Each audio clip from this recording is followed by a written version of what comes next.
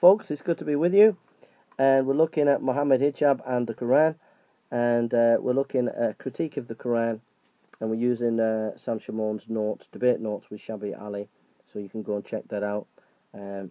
So we're looking at contradictions in the Koran, and some like crazy things in the Koran, and we have from of old adorned the lowest heaven with lamps, and we have made such lamps as missiles to drive away Satan's. Surah 67 verse 5.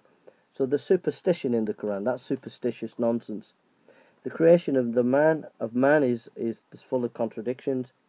Surah 11:61, it is he who hath produced you from the earth. Surah 15:26, we created man from sounding clay. Surah 17:61, thou didst create from clay. Surah 32:7, he began the creation of man from clay.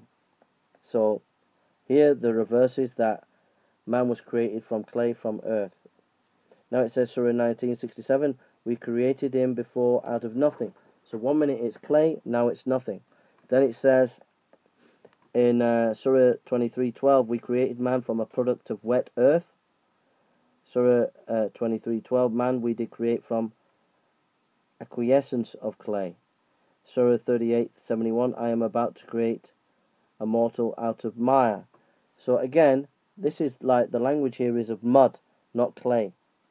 Okay.